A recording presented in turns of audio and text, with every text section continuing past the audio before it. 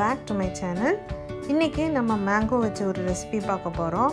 அதாவது மாம்பழம் மோர் குழம்பு தான் பார்க்க போறோம். ripe mangoes buttermilk curry. இது ரொம்ப ஈஸி தான். இப்போ மேங்கோ சீசன் இருக்கிறதுனால எல்லாரும் இதை ட்ரை பண்ணலாம். வாங்க அதை எப்படி செய்யலாம்னு பார்க்கலாம். அதுக்கு தேவையான பொருள் என்னன்னா மோர், நல்ல பழுத்த மாம்பழம், மிளகாய்,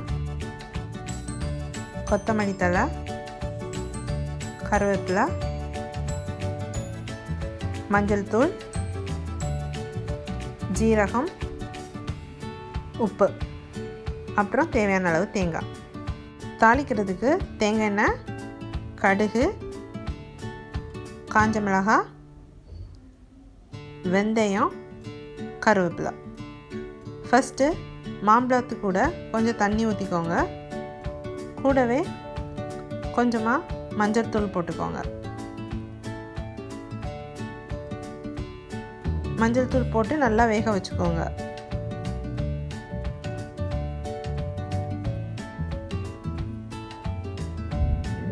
பண்ணிக்கலாம். அதுக்கு தேங்காய், கருவேப்பிலை, ஜீரகம், கூடவே கொஞ்சம் மஞ்சள் தூள், தேவையான அளவு தண்ணி, பச்சை மிளகாய், ஒரு துண்டு இஞ்சி, பூண்டு அரைச்சிக்கோங்க. நல்லா இப்படி மையாக அரைச்சி எடுத்துக்கோங்க.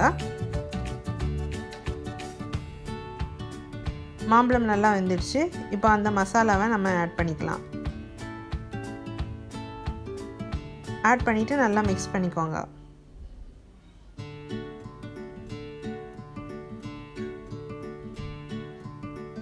நல்லா மிக்ஸ் பண்ணிவிட்டு அதுக்கு தேவையான அளவு உப்பு ஆட் பண்ணிக்கோங்க.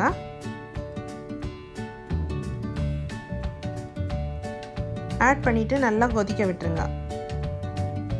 நல்லா கொதி வந்ததும் மோர் ஆட் பண்ணிக்கோங்க. ஆட் பண்ணிவிட்டு ஒரு 10 நிமிஷம் நல்லா பாயில் பண்ண விட்டுருங்க. நல்லா பாயில் ஆனதும் ஃபைனலாக கொத்தமல்லி தழை போட்டு இறக்கி வச்சுக்கோங்க.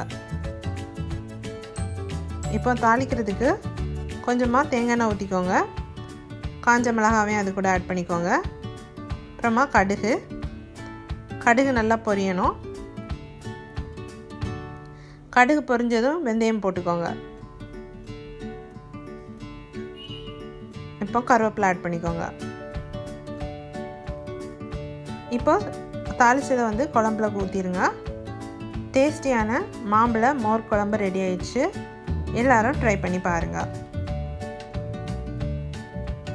என் ரெசிபி உங்களுக்கு பிடிச்சிருந்துச்சுன்னா என் சேனலை சப்ஸ்கிரைப் பண்ணுங்கள், லைக் பண்ணுங்கள், ஷேர் பண்ணுங்கள்.